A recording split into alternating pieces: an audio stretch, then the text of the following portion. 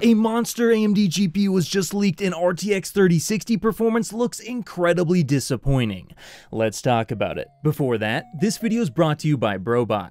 Brobot is a free, super fast program that scours the internet searching for restocks of the latest GPUs, CPUs, and consoles to help you find what you're looking for before it goes out of stock.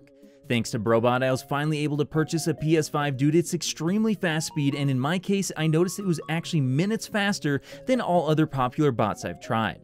So if you're looking for a tool that can help you secure that new GPU, CPU, or console, be sure to click the Discord and Telegram links in the description below to find out more. So not too long ago, Paul from over at Red Gaming Tech leaked what appeared to be some information about the 7900 XT, or AMD's next flagship GPU, and according to his sources, this apparent 7900 XT could be up to 2.5 times faster, or at least that was the performance target for the 7900 XT versus the 6900 XT, and of course that's an enormous increase in performance, and this apparently comes from drastic increases to the IPC efficiency as well as clock speed gains, and you know, that's a pretty high number, and I'm a little bit dubious as to whether or not they'll actually be able to hit 2.5 times faster, but apparently a lot of these gains also come from the fact that they're going to be switching to what is called a MCM design, or multi-chip module. Now what a multi-chip module is they're taking somewhat of a Ryzen approach to GPU manufacturing by taking several different smaller GPUs and then kind of like gluing them together. Now of course this does come with some benefits, namely you might see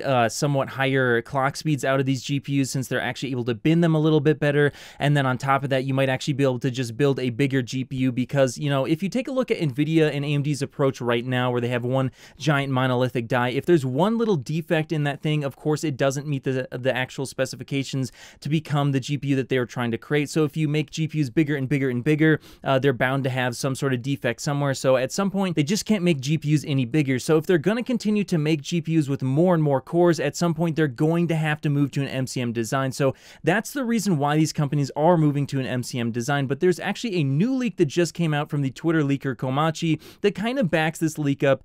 So let's go ahead and take a look at that, and then I'll give you my thoughts on this whole thing. So over on Twitter, Komiku shared these two images, and if we take a look at this one, it says that, quote, AMD Instinct MI200 OAM ×1 MCM Special FIO Accelerator for HPE Cray EX. Now the thing that sticks out to me most is that MCM, and so if we take the MCM plus the MI200 versus the MI100, what I'm guessing here is they're probably shooting for a doubling in terms of performance because, again, if you use the MCM design, they could, instead of using one GPU die with 4096 shaders on a 7nm process, they could go to the 5nm process and take two 4096 shader dies and put them together, allowing them to potentially get, you know, essentially double the amount of performance and potentially even higher if they're able to get IPC gains out of it as well. And I think that this would translate into the server space very, very well, or for HPE. That type of workload actually would significantly benefit from the MCM design right now. Now, in terms of the gaming performance, we're talking about what Paul from over Red Gaming Tech leaked a little bit earlier with the 7900X. Is this actually going to show up in the 7900X,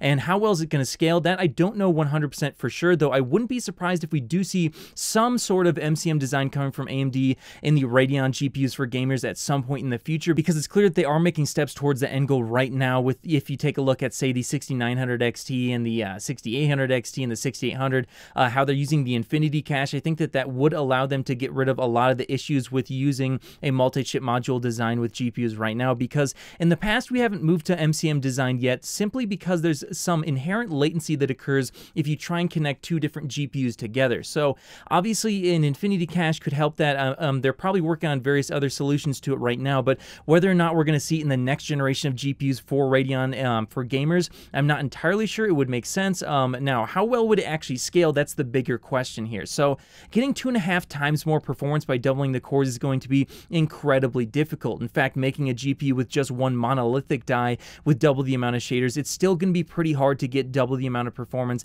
let alone 2.5 times more performance. So of course it's going to be very difficult. I'm not entirely sure if we're going to see that. He did mention there was potentially going to be some IPC increases as well as clock speed gains, which is very, very likely, and that could allow them to get maybe closer to 2 times performance. But getting 2.5 times performance, again, even if they get IPC gains and they get clock speed gains and they double the amount of shaders, even if it's with a monolithic die and there's no extra latency added because of that, you know, with random gaming workloads, it could be pretty difficult to pull off even 2 times the performance. So we'll just have to wait and see what happens on that front. Maybe they did find basically a magic way around this whole issue, and there's no latency with the interconnect between these 2 different GPUs. But again, I'm a little bit skeptical. I wouldn't be surprised if we saw over a 50% gain out of the 7900X, but 2.5 times faster. Yeah, I'm not so sure if that's going to be possible, but hey, I could be wrong, and maybe they will actually pull it off, in which case that will be incredibly exciting. So here's to waiting for the 7900 XT, and hopefully they can actually get enough stock out so that you can actually buy one. But there's one more thing I want to talk about before we wrap this video up, and that's the fact that the RTX 3060 just had its performance numbers leaked over on videocards.com. And if we go over to their article and take a look at this little chart that they provided here, we can see that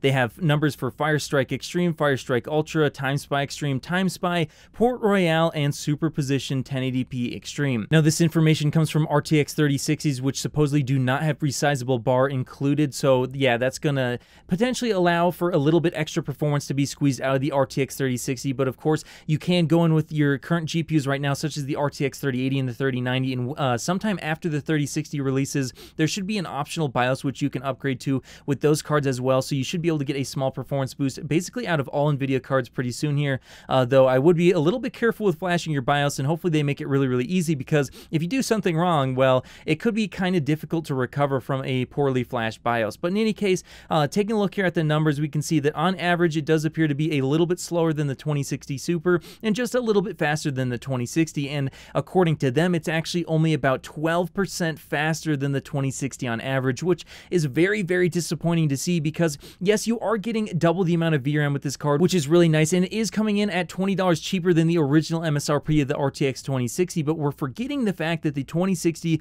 was outrageously expensive at $350, and at $330, the RTX 3060 still, in my opinion, is very, very expensive, and you know, it's a little bit too expensive for me. I would have been a lot more happy with it coming in at like $280, maybe even $300, but $330 is just pushing it a little bit too far in my opinion, and to only get an additional 12% performance out of that, yeah, there really should have been a further price cut in my opinion, because that's really disappointing. And frankly, if you compare this to the GTX 960, that came in at a price of $200 US, and today that's probably more like a little bit closer to $250. So yeah, I think that this is just grossly overpriced. And then if you consider the fact that you may not be able to buy this GPU for less than $400, there were rumors of it coming in at $500 US, $515 US for certain models, and then you add on the fact that it's probably going to be in somewhat low supply and there's going to be very high demand for this card. Frankly, I just wouldn't be trying to buy the RTX 3060 at this point. Obviously, if you really, really want one, your best chances of trying to get one is just going to have a bunch of pages open, having your PayPal and all that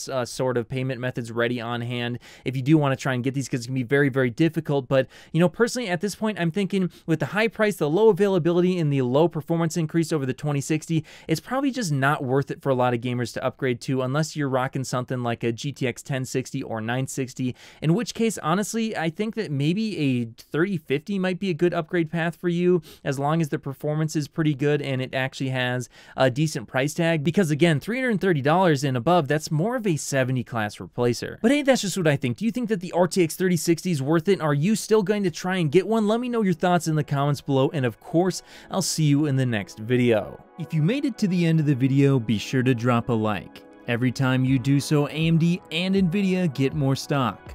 Also, if you want to see more, click here. You won't be disappointed.